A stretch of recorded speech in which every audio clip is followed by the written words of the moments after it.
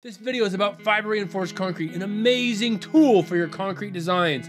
For example, if you want to make architectural concrete with complicated designs like this, or if you want to make concrete countertops that are super thin, you want to make very thin concrete overlays, so thin you cannot put rebar inside them. In fact, fiber reinforced concrete is getting so popular that you can buy it in bags in the store.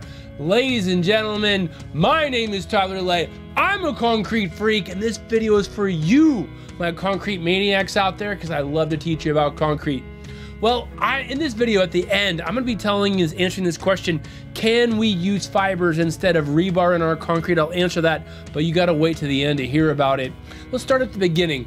Why do we need reinforcement in our concrete? Well, concrete is weak in tension. What does that mean?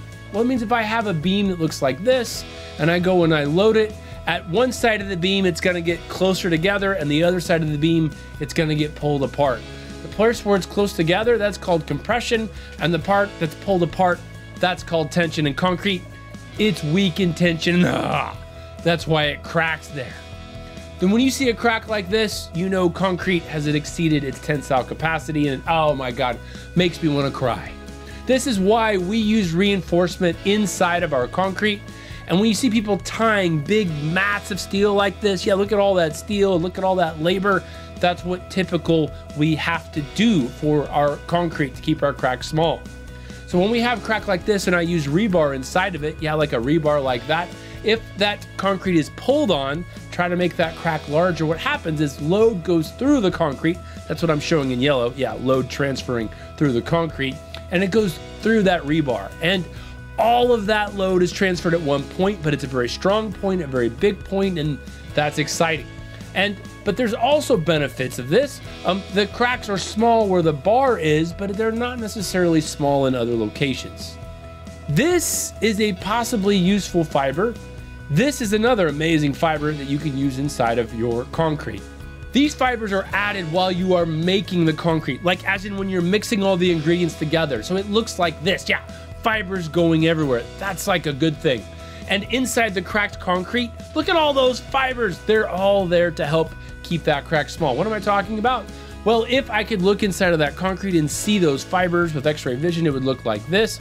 And as I go to pull on that same bed of concrete, the load would go everywhere. It would go all to the different places inside of the concrete. That's the benefit of fiber reinforced concrete. There's a lot of load transfer in a ton of different places. And what this does for you is it helps keep the crack sizes small everywhere. Super beneficial, super awesome, crazy valuable tool for your concrete. Now here's a picture of real life where we have just rebar on the right and we have rebar plus fiber on the left. And look at the difference. You can kind of see the crack size being so much smaller on the left. There's actually 50% smaller. That's pretty amazing, and I'll talk more about that coming up later. So how do fibers work? I mean, how do they help keep that crack small? Well, if I could look inside the concrete, it looks like this. That's my crack and that's my fiber. And as my crack tries to get larger and larger, the fiber holds it together. It holds it together all along the length. So the fibers, they don't stop the crack from forming. No. What they do is they help keep the cracks that do form very, very small inside your concrete. And if you can't really see the crack, is it really there? For a lot of owners, it's not. But small cracks equal long life concrete, and that is what we want. So fibers give the concrete strength after cracking, and people call this toughness, right? It resists a lot of load. But what are the types of fibers that are out there? Well, I have listed here 5 different fibers: steel, glass, basalt, soft plastic, stiff plastic, and there may be others that are out there. And the soft plastic is also known as microsynthetic, and the stiff plastic is also known as macrosynthetic fibers, but we're gonna be talking about all of these today. But when are they useful? Because actually you don't use all the fibers all the time. You have to know what they're good at. Well, there's something called plastic shrinkage cracking. That's cracks that occur when the concrete is still wet, when it's still fresh, in the first 6 hours or so. And they may look like this. See those parallel cracking pattern there? This typically happens when it's hot and it's windy, and I've got videos about it as well, but you want a high number of very flexible fibers.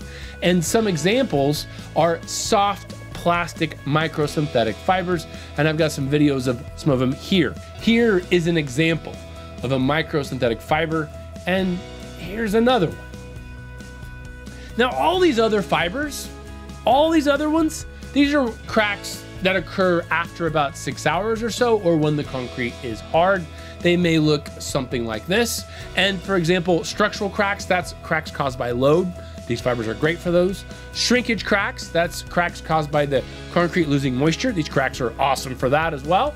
And also durability cracks, this is when something's deteriorating inside the concrete, and these fibers help in that application as well.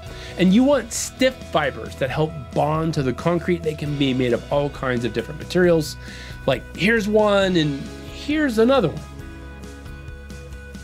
But can fibers replace rebar? I mean, can they really? Well, it depends, right? That's the great engineering answer. It depends. It's not just diapers. But I'm showing the rebar on the left and the fibers on the right. This is the same type of thing I showed you before. Rebar is good at carrying load in one spot, but not good at stopping cracks. Fibers, amazing at stopping cracks, but not as good at carrying load all in one spot. So for rebar, we typically use it in structural applications like columns and beams, and we're gonna use that for a long time. That's what rebar is amazing at. Now fibers, they're great at flat work like slabs. You can use them in elevated slabs, slabs on ground, lots of other different applications. But you might say like, I don't get it. Well, here's an analogy. If you're hanging from a cliff, what do you wanna hang by? Do you wanna hang by rebar or fibers? Most people are gonna say, well, I don't wanna hang at all, but if I had to, I'd hang by rebar. And another way to say this is, how do I know if I can use fibers instead of rebar? How do I know? How do I answer that question? And you have to ask yourself, is the concrete important for life safety? Because if the answer is yes, then you probably wanna use rebar. They're just more reliable. There's lots of area in one spot. You get more ductility out of it. If the answer is no, then fibers are a likely great application and a great use for you. So what if I used fibers and rebar together? Oh, my favorite. I'm a massive fan of it. Massive, massive fan of it, because you get stuff like this. This picture I showed you before. Again, rebar on the right, rebar plus 7.5 pounds of macrosynthetic fiber on the left, and look how much smaller the crack is. That is amazing. But why are fibers great? Well, they provide you some reinforcement everywhere, which is awesome. They help keep your cracks small. Another thing that's awesome. The right fibers will stop plastic shrinkage cracking. But what are the challenges with fibers? Well, fibers are randomly oriented in the concrete. This means it's kind of hard sometimes to predict the structural performance of that concrete. What am I talking about?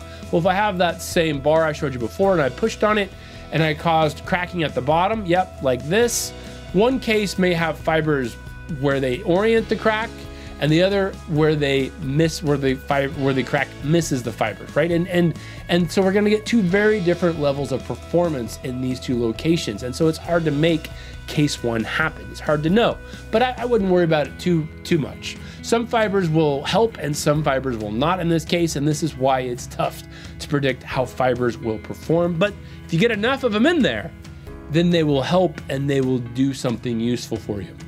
But fibers can cause your slump to decrease or your workability, your flowability of your concrete to decrease, but don't worry, you can adjust your mix to deal with that and your finishing practices. When things go wrong, they can look like this, like a hairy slab, like fibers sticking up out of the slab, but don't worry, you can design your mixes, to make sure that this doesn't happen. You just have to know what you're doing, and I do a ton of fiber reinforced concrete designs all over the world.